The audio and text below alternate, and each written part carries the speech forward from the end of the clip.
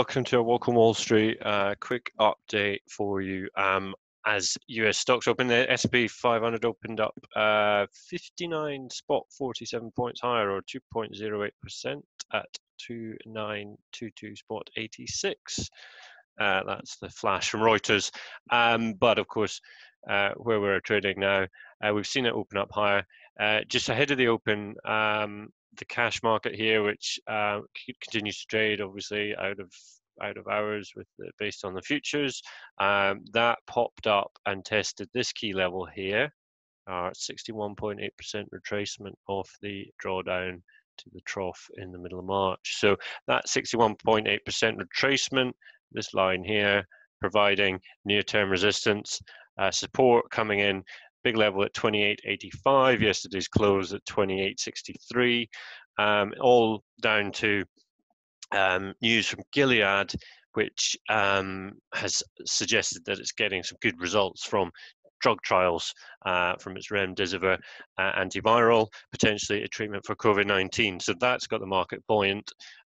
We've been seeing European markets trading higher anyway. US futures were pointing higher, but this has given a big boost to the market. We saw the UK 100, the FTSE tap 160-100 before just coming off slightly. But the news came out sort of, where are we?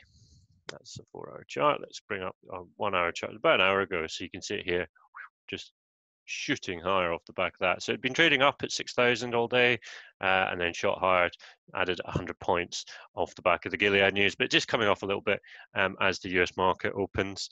The DAX broke through 11,000, but has come off a bit as well.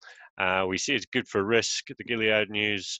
We've got gold pulling back to test support at around 1,700, hitting a low there at 1697 there. Big support at 1691 sort of region here. That could be tested should risk further improve, and we see safety move lower. Google's trading 9% higher. Well, that's Alphabet, sorry, it's trading 9% higher. Bring the shares up there, trading at 13.45 there. It's a big gain there for Alphabet after its numbers were reported last night. So so far a good day for risk. We've also had Boeing and GE reporting, but big story today is the Gilead news, and then also we had that GDP print from the US showing first quarter contraction of 4.8%. That was worse than the 4% expected. So the dollar's just a touch softer there. We look at Euro USD, it's just up a bit there off the back of that news. Not by much though, and certainly not even testing yesterday's highs. So US GDP contracted sharper than forecast, but it's backward-looking data, and the bulk of the damage from coronavirus will be done in the second quarter.